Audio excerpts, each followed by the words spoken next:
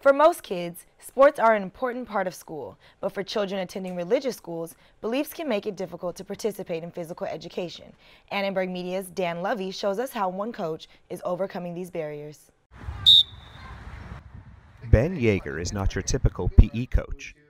He works at Amic Hebrew Academy in Sherman Oaks, California, an Orthodox Jewish elementary and middle school. The religious school hasn't had a functioning athletic program since it was founded in 1961.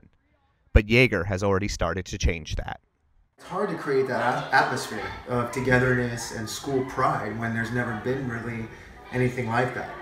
So it takes some time, but I think we're getting there.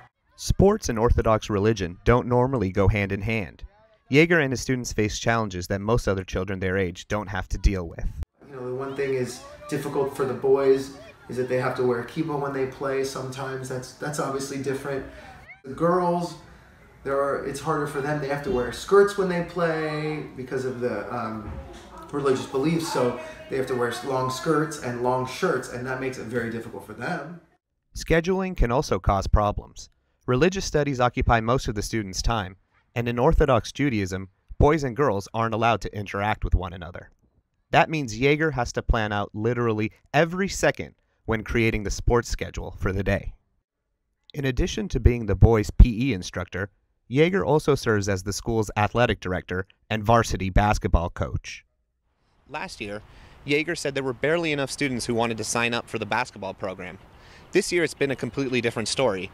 So many kids wanted to sign up that, unfortunately, not all of them could make the team. Yeger works with students individually after school. That way he can start teaching them the fundamental skills from an earlier age. His coaching style must be working. The varsity team went undefeated this season in the Jewish Day School League before falling short in the championship game.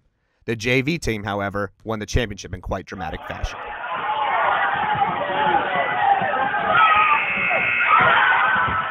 For Annenberg Media, I'm Dan Lovey.